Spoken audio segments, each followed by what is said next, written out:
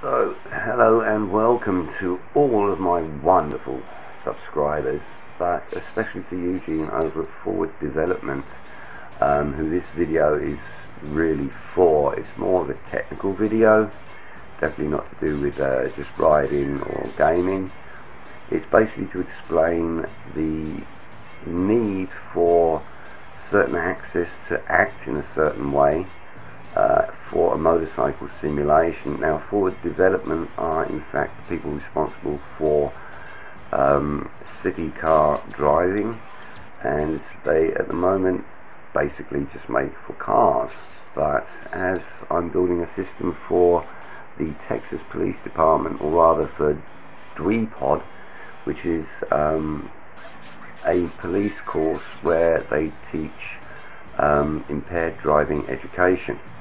So this is actually quite important, as Eugene over at Forward Development is going to try and put a motorcycle into city car driving, and obviously we need to have different inputs compared to a car. So basically, Eugene, I'm going to try and show you what we need using my control system. As you can see from the pictures, these aren't toys, they're mainly real motorcycle components, using my MGE designs, which converts the mechanical movement to electronical, which then feeds to a Leo Bodner BU0836X board in this circumstance.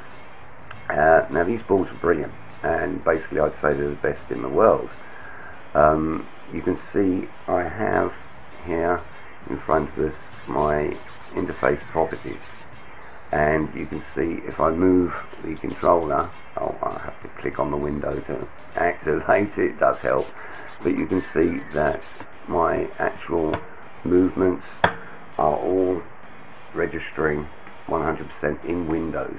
So basically, as long as software is written that it will receive a Windows input, it should function perfectly.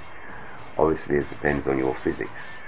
Now, as you can see, I have a front brake and a rear brake. Now both of these have to be analog, and to be quite honest, you can't use, say, a handbrake from a car, which is basically on or off, as a rear brake or a front brake. You seriously need to have a completely analog and completely separate. As you can see, that movement has to be independent, and it's very important for a motorbike because in certain scenarios you're not going to want to use your front brake, especially in rain or snow, as much as you would do normally. So you're going to want to have more control over your rear brake. So it's important that people do have this ability. Okay, so basically what we're going to do is pop into GP Bikes, and I hope I've got this set up correctly, so please excuse me if I have to pop around a bit and maybe sort something out. Okay, so here is GP Bikes. Now you can see my controller inputs here, and this is the actual area where you'll see how all the inputs actually function. So my clutch, front brake, rear brake, throttle and steering. Now we're going to go into the A1 ring using the CBR 900 RR from Blackheart, which is a road bike, not a race bike, although this is a racing simulation.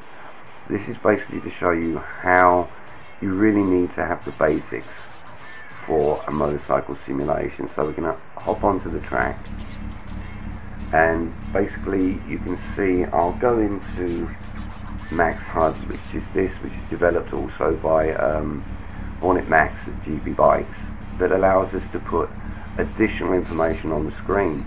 So you can see here at the bottom we have a lean angle, and this will show us these blue, which is rather hard to see, but these show the full lean that the bike actually goes to.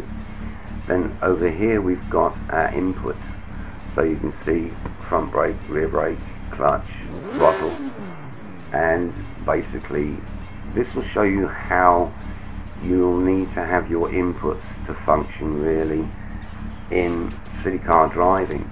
Like I said, it really is important that you don't use a hand brake for one of the brakes, because that's just on and off.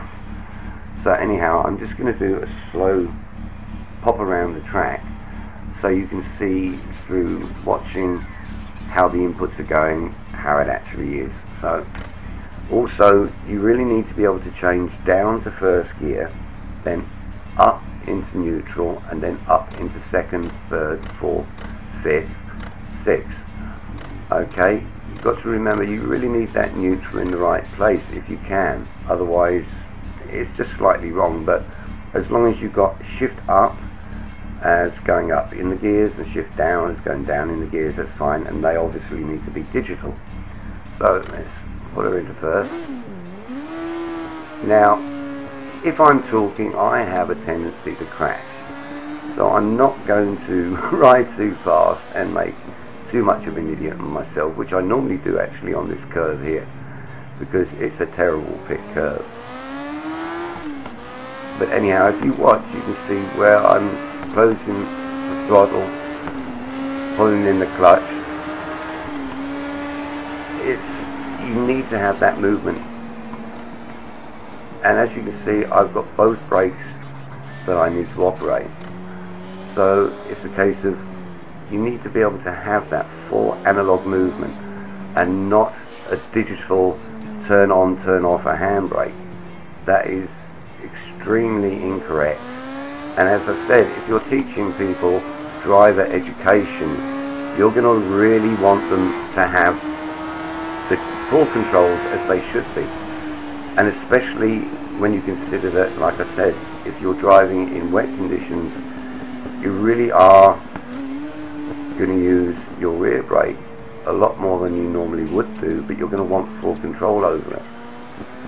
So it's really a case of you need to have that control, and you can see my handlebars are not leaning so far, but you can see that basically I've got about 25 degrees of rotation either side. A real motorbike, as you can see on this, basically a road bike's going to go to about 45 degrees of lean either side.